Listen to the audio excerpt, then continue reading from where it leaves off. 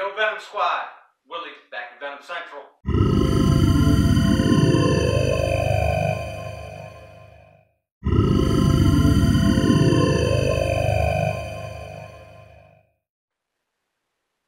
Hey guys, we're back at Venomcentral. We're going to switch gears today and do something a little different. I know everybody wants to see the kill clips and the animals and stuff, but I've been getting a lot of response on people wanting to know about products and know what I use. So we're going to talk a little bit about reptile room setup. I'm going to show you some of the things that I use that have worked well for me for years. I want to give a shout out to a couple of the Venom Squad, Danny Santos and Steve Knight. Hey brothers, I didn't mean to ignore you. I just don't realize that sometimes I can't get all my comments on my mobile app, and I don't do the computer stuff. So we've got the wife doing that once a week, checking for comments. But I try to get to everybody. But thank you, Danny. Thank you, Steve, for your support. And I'm going to keep pumping them out for you guys. Today we're going to just do some product stuff. And just so everybody knows, I'm not getting no kind of kickback on showing these products and pushing them. I'm just doing this just so you can see what works. And as many years as I've been doing this, I mean, I've been doing this 35 years. This is just to share the education that I've got and I've learned over the years of using different products and what works and what don't. Everything I'm going to talk about today and the things I'm going to show you today, there'll be a link below to all this stuff. Now, you may be able to find the exact same model or product. I'm sure there's upgraded new stuff, because some of the products that I've had for several years, and some of them I've had for a long time, and that's why I'm showing them to you, because they're good products and they last. I'm going to start with heating your room. You know, when we're heating a room designated just for our snakes or our reptiles in general, especially during the winter, you want to get something you can rely on, is something that's sturdy, that's going to last a long time. Because the little portable heaters that we end up buying and trying, they only last a short time and they burn up. But what I've found that works the best for me is some of these oil radiator heaters. Now this is a radiant heat. And you notice I got a fan in front of it. And I've got them off right now so the fan isn't buzzing so you guys can hear me. But these things work great and they last a long time. And even in a large room like this, now what I do to monitor these things, because if you plug these things straight into the wall and just turn them on high, you're going to spend a year trying to get this thing set to a certain point where it's going to be the temperature that you want it at. And it just doesn't work. But what I do, and I've been using these things for several years, they're awesome, are these Johnson controls. These things are designed just as a proportionate thermostat for these heaters, and they'll shut these heaters on and off as they need to once it reaches the temperature. But we'll do a close-up on these. I'm going to do a tabletop on these to explain it to you. But here's another quick tip that I've found works good with these radiator heaters. Now, I'll put a fan in front of them, because the radiant heat, it comes out slow and it heats up the objects around the room and stuff. But just so I have air circulation and air moving and keeping the heat blowing around continuously, I'll put a fan in front of them to suck the warm air out and blow it out into my room. Now, believe it or not, this damn little radiator heater and this fan and that Johnson control keeps my room, this is one of the big main rooms, it keeps this damn room at 78 degrees perfectly during the winter, and that's when it's cold out. I mean, I live in South Carolina, and everybody thinks, well, it's damn near warm all year round. It's not. It gets cold here. And in the summer, I put a damn window unit right in the damn window, a little air conditioner to keep it cool. And that's pretty simple and self-explanatory. You just go buy a air conditioner, stick it in the window, set it, and run it. But these things are awesome. And I'll tell you, it's more efficient than using them little space heaters, and it doesn't draw as much power, but it's a nice radiant heat. And with the fan circulating it, it works really well. But we're going to do some stuff. I'm going to show you these products up close. Okay, and to show you this Johnson controller. Now let me tell you, these things, they're not easy to find.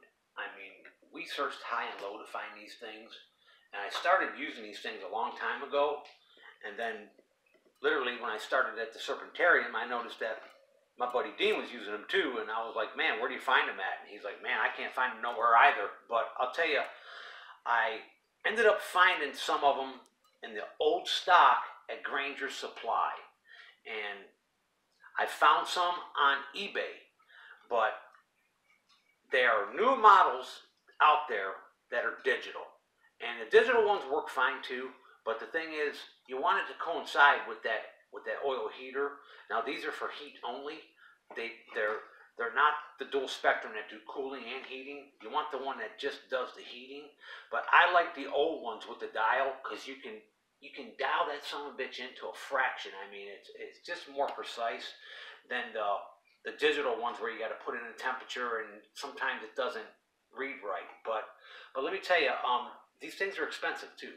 I mean, like I paid $160 for this one, and when I found that Granger Supply had a couple of them, I bought the ones that they had left. I bought them all. But if you look on eBay, you may be able to find some old refurbished ones, but it's a great product. And what it does is you plug your heater directly into this, and you plug this directly into the wall. And then this coil is your thermostat. So, and you kind of hang it up center room, you know, so you get a good radiant temperature, but this takes the reading for you and sends it into the unit, and it will shut that heater on and off as it needs to. These things are awesome, Johnson Controls, but you got to use the fan to keep air moving and circulated, and it heats the whole room that way. But it's a great product, and if you can find them, I suggest, I mean, if you're doing a whole room, you need to be able to heat a whole room instead of a singular cage. You know, it's good for keeping your temperatures right in your room. I mean, I have a room with a bunch of different species in it, but these are all my warmer species, so I keep this room at about 78 degrees, and stuff that needs a little hot spot and stuff, I'll use heat tape along with another proportionate thermostat for that. But this is good for your overall control, and you ain't got to spend a bunch of money on a heater. The heaters are actually inexpensive. You can get them for, I don't know, $55, $65. I just bought a new one, I don't know, a few years ago. I think it was like $85. But another thing, them new radiator heaters, they come digital now too. I don't like the digital ones. I like the old school dial ones. The digital ones don't seem to read true. So try to stay with the dial ones and the dial thermostats. They seem to work better, and you can set them more true.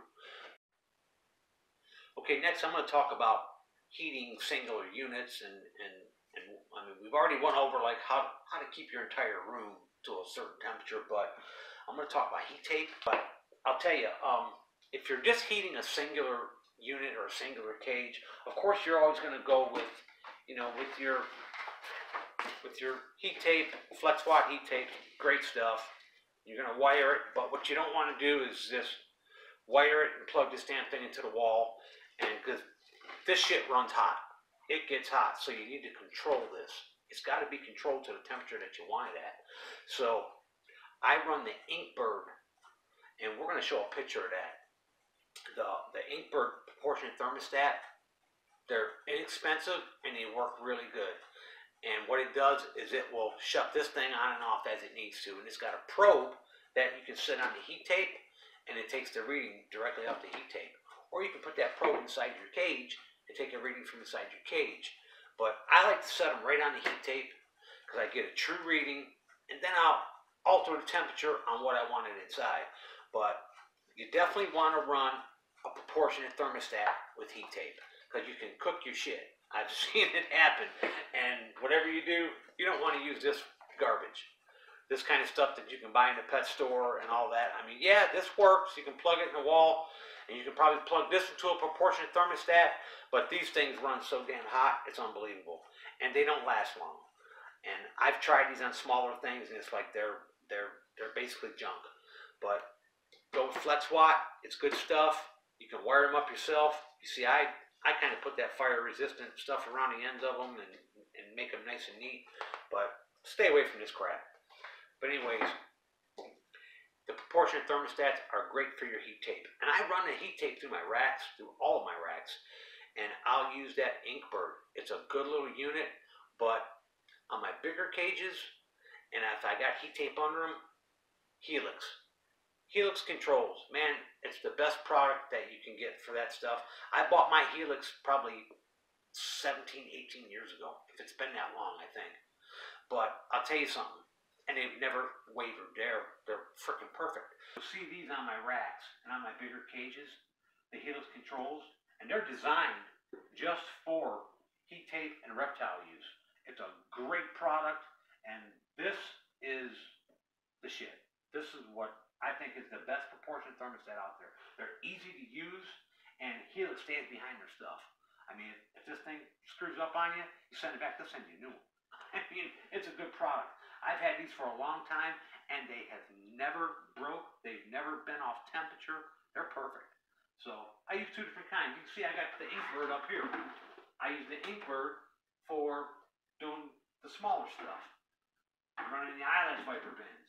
That runs that heat tape. The Helix runs the heat tape for all the units. For the price, Helix is the bomb. I mean, they're a little more pricey, but you get what you pay for. It is a good unit. And flex wire heat tape, good stuff. Another important tool that I use constantly, I mean, this thing stays in my hand all the time, are heat guns. I mean, these are the infrared heat guns, okay?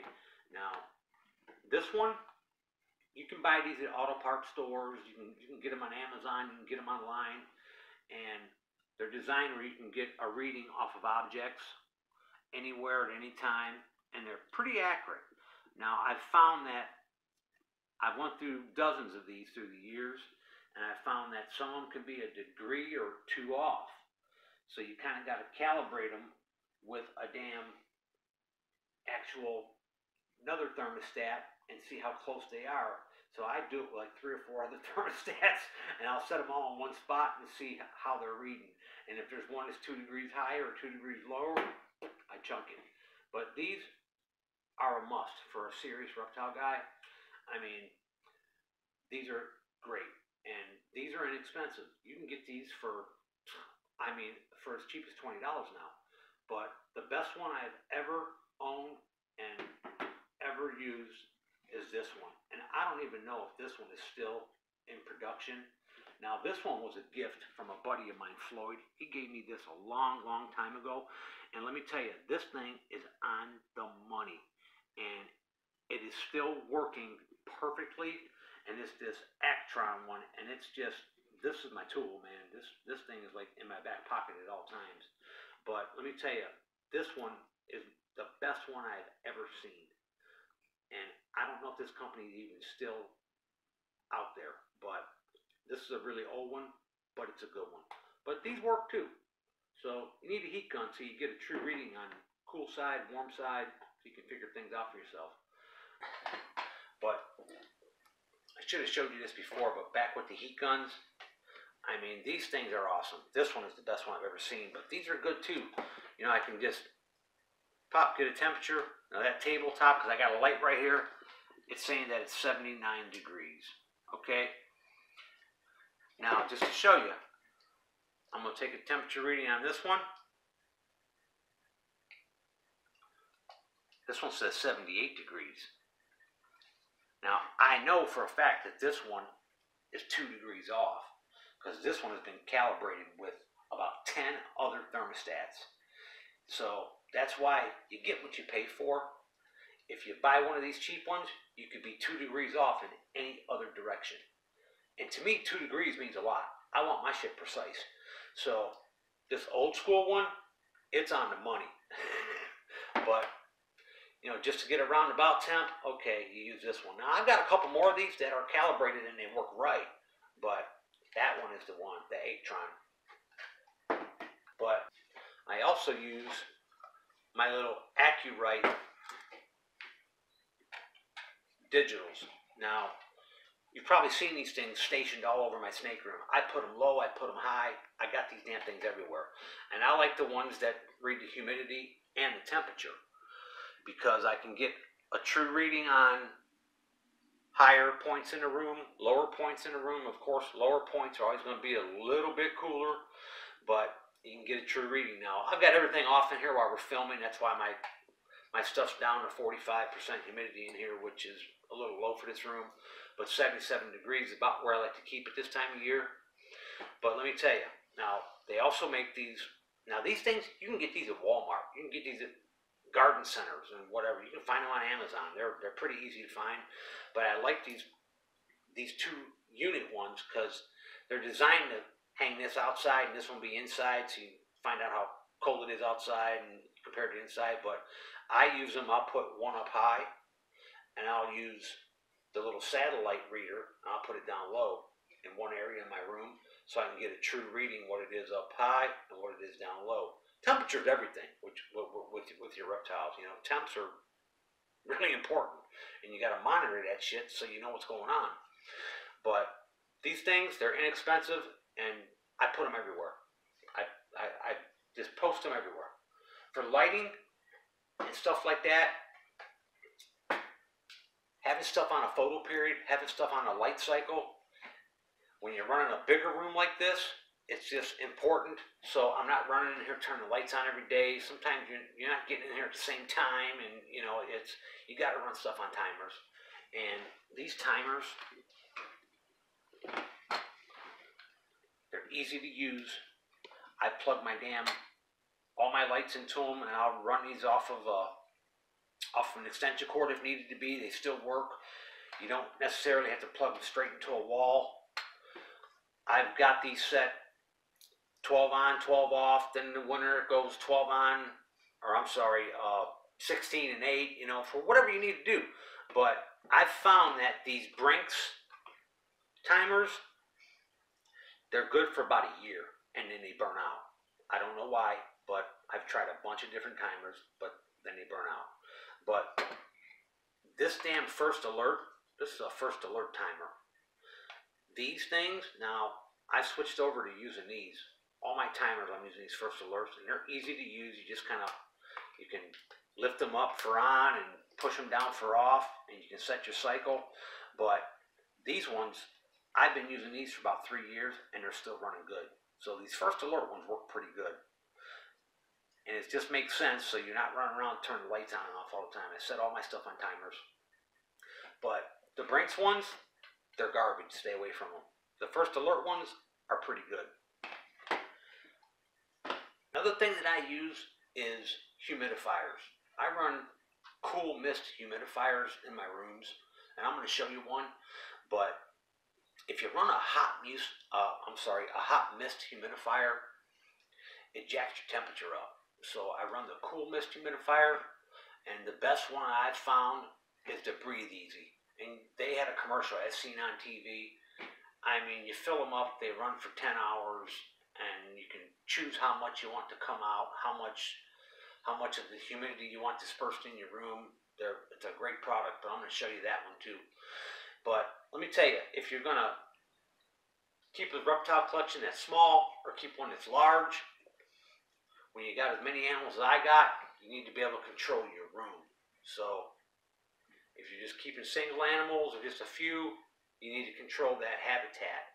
Okay, another thing that I use in my main room, and I run a really small one in my Bushmaster and Eyeless Viper room and in the African room, but is a HEPA clean air system. I'm big on air quality. I mean, that's why you'll see fans stationed around. I like air moving and stuff, but let me tell you, this thing right here, it's worth its weight in gold. It keeps the smell down. I mean, I keep my stuff really clean. I'm like OCD about it, but let's face it, reptile rooms get a smell. They get the reptile smell, and to me, it doesn't stink, and it really doesn't. But I've had people come into my snake room and go, "Man, it actually smells fresh and clean in here." But it's because I run a HEPA in here. Now, this one, I've had this thing for, I don't know, 15, 16 years also. And let me tell you, it's a Hamilton Beach. Now, I've got it off right now because it's loud. But it's got a couple different settings. It can blow, the air comes out of the top of it, sucks air in here, and blows out the top. And I keep it on whisper. It's kind of quiet, but it constantly runs. But let me tell you, it's got the HEPA filter here, and this is the biggest one I could find. And then it's got an ultraviolet light in here that kills any kind of airborne bacterias and stuff like that. But if you're bringing new species in, even after they've been quarantined and all that stuff, it helps cut down that airborne transmitted stuff. And it keeps your room, the air quality, better. I mean, I like to have my rooms where I can open my damn windows, of course, and a lot of windows get open during the winter, believe it or not, just because I'm trying to knock stuff down colder. And in the summer, at the right temperature, there's fans in the window sucking nice fresh air in. But when you can't do that, HEPA looks great. And it helps stop growth of bacteria and just airborne transmitted shit that reptiles get. HEPA filter, it's the way to go. And this one has been running for years, non-stop, and it still runs great. And like I said, it's a Hamilton Beach, and it's got the HEPA filter and the ultraviolet light. That's the one you want. But it's just the lengths we go to for health of our animals. And if you're serious as I am, you get this kind of shit because you want it right. But just another quick tip, guys. Run a HEPA filter in your room. It's great for the animals, and it's great for you. You're breathing fresh, clean air.